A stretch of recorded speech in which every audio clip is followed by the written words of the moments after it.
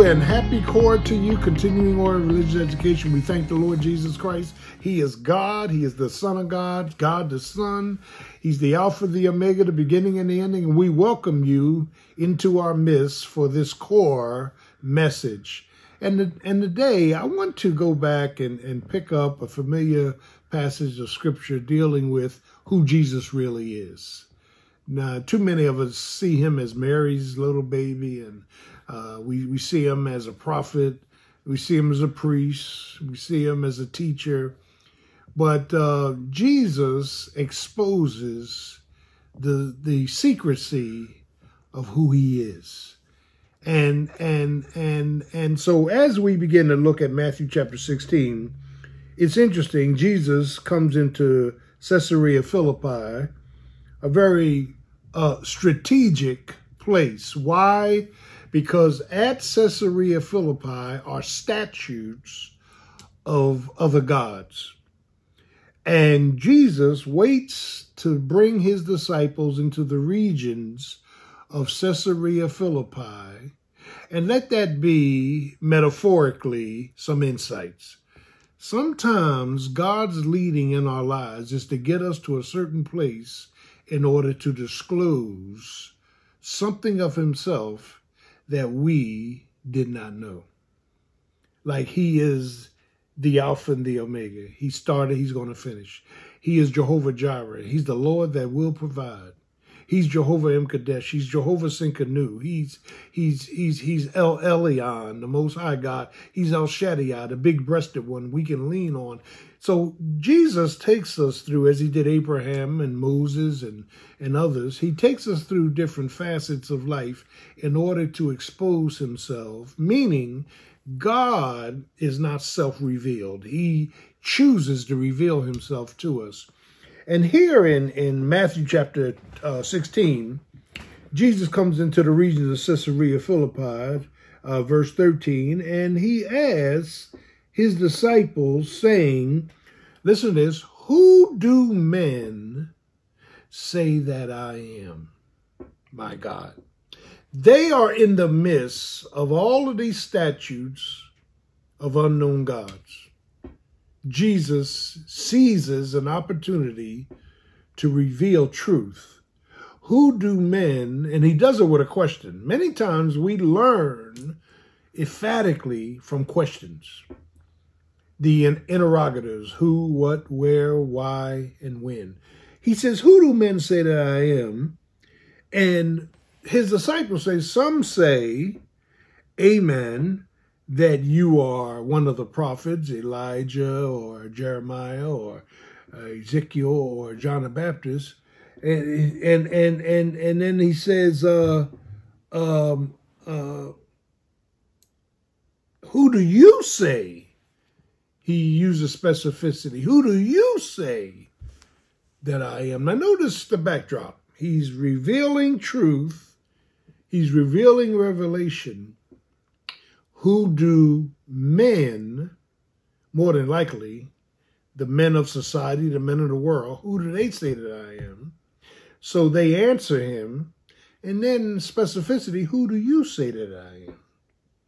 That is major. If we're going to follow Jesus, we got to know who he is. We got to be certain and factual in our hearts of who he is. He's not just a prophet or teacher. He's not just a good man. He's God in the flesh. He is part of the triunity of the Trinity. God the Father, God the Son, God the Holy Spirit. When he was born and took on flesh in Bethlehem of Ephratah, when Mary had him, the Holy Spirit protected his perfections from Mary's sinful flesh. He's God who has come for unto us, Isaiah says, 9:6, unto us, listen, a child is born. That's his 100% humanity. And unto us a son, 100% divinity, is given. So he is the hypostatic union of God and man. God is spirit, John 4:24, and they that worship God must worship in spirit and truth.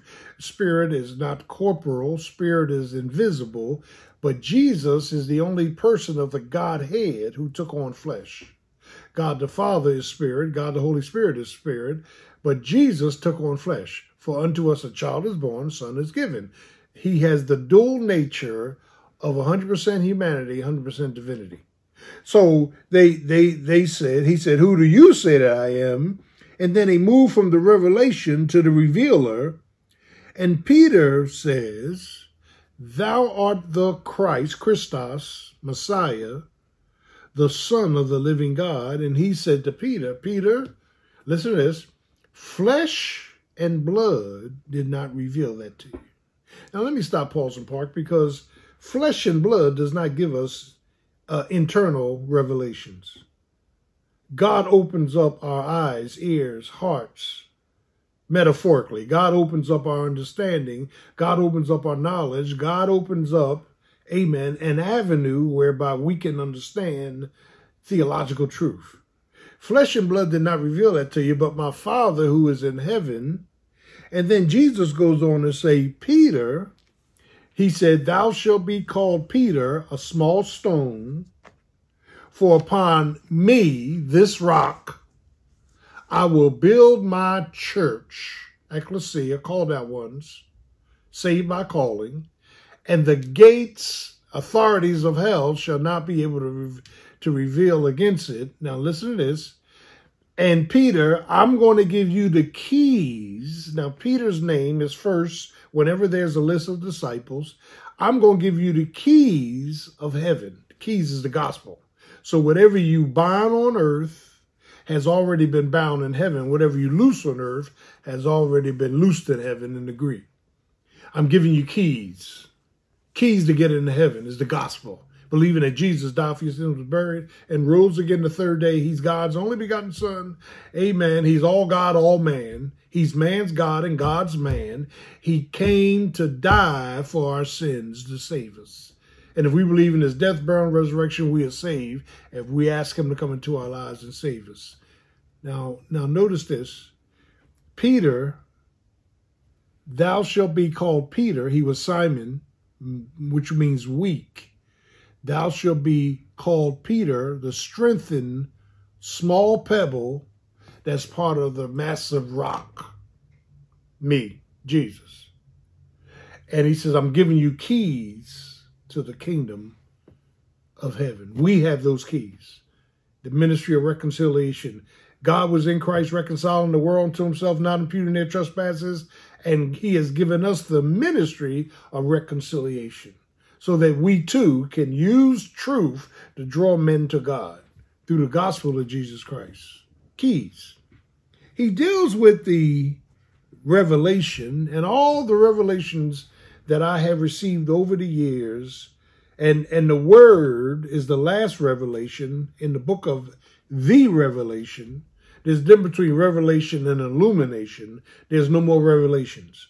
God has done he's completed all the revelations, but God gives us illumination. He turns the light bulb on so we understand the revelation. Now listen to Pastor. Our revelation of God, of ourselves, of others come from God. God gives us insights.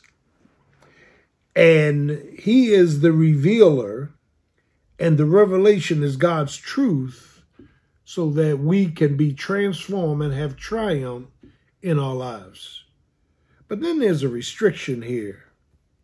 And this is very puzzling. Look what he says. Verse 20, then charged he the disciples that they should tell no man that he was Jesus the Christ. Wow. Don't tell anybody who I am. It's a secret. Don't reveal to anybody who I really am. I didn't come to be worshiped. I came to die. I didn't come to be exalted. I came to die. I didn't come to become king. I came to die. I didn't come on a white horse. I came on a donkey. I was born in a makeshift delivery room in a stable in the midst of urine and manure. While cows and sheep stared at me, I burst into time. There was no room in the inn. I didn't come with all this fanfare. I came humbly in order to be the Savior of the world. And look at the restriction. Don't tell any man these things. Now, after he died, they were free to tell. He is the Christ, Son of the living God. The more that has been revealed to you through truth, through transparency, through the triumph of the word, the more you know about Jesus, the freer you are. The closer you are to Jesus, the freer you are. The more you accept Jesus, the freer you are. That's why it says in Matthew 11, come unto me, Jesus is saying, all ye that labor and are heavy laden with sins, and I will give you rest. Take my yoke, learn of me. He tells us to learn of him. We need to learn more about the Savior. He is our rock. He's our refuge. He's our redeemer. He's our friend. He's our faith. He's our facilitator. He's our provider. He's our peace. He's our power. How much have you been revealed about Jesus? The revelation, the revealer, and the restriction. Now, we're not told in this dispensation not to tell people who he is. Rather, we are told to tell everybody who he is. Tell the world who he is. He's Jesus Christ, the righteous one, Son of the living God, and God the Son, who has promised us, listen, keys. Keys unlock locks. Lord, unlock the lock to my liberty. Unlock the lock, amen, to my love. Unlock the lock, oh God, to the ministry that you have given me. I want to tell the world, and I want to reveal to the world who Jesus really is. And the more you understand who he is, the more you understand who you are.